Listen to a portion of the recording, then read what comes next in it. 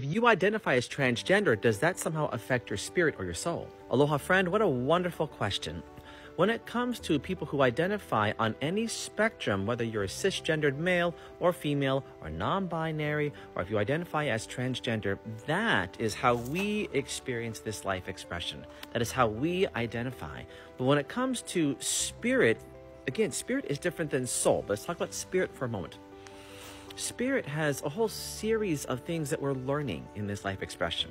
For example, one of the things that Kimo in my life expression is learning is how to be an educator on different platforms that don't always embrace this kind of education. That's one of my lessons. These are the different things that I'm learning in this life expression.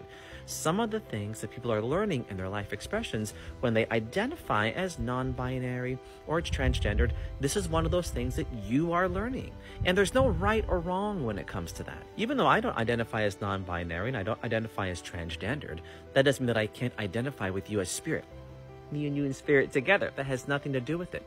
When we're speaking to spirit, in essence, spirit is just one aspect of our soul. Let's talk about soul for a moment. Soul has absolutely no gender. It is a genderless fluidity of consciousness. Why would it need a gender?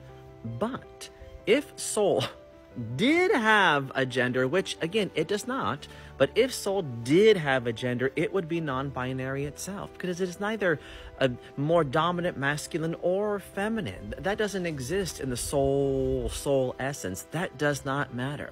Soul has made choice to create spirit that is dropped into this life expression for Kimo that identifies as male, or not. That is what I'm experiencing in this moment, and soul is just the aspect, the larger aspect of that. This is what I'm experiencing right now. I do want to draw attention that the idea of what is non-binary and transgender is not new. This is not new information.